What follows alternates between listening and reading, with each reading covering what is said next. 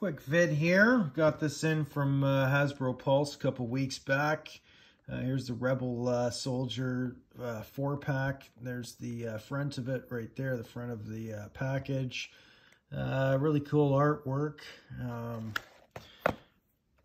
There's the 4 figures there. Got a bit of a smudge there, but I don't know. I think everyone's already seen it. These look like. Interesting though that they chose the characters that they did, because I don't remember these two guys on Hoth.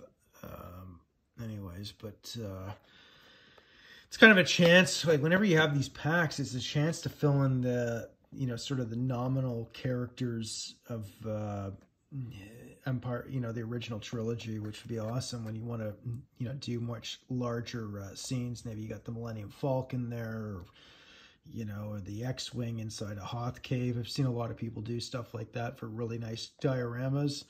But anyways, just the usual legalese, legal writing here. And, these packs are great. I think I haven't ordered those Tuscans yet. I'm definitely tempted because they look absolutely beautiful. But they're a lot of nice, like the quality of these figures that's coming out is incredible. Anyways, cool package here. I haven't opened it. It's the tape's still in. Perhaps I will, I'll probably open it at some point, but not today. Anyways, just wanted to show a quick glimpse of it. I mean, everyone's already seen what these look like anyways.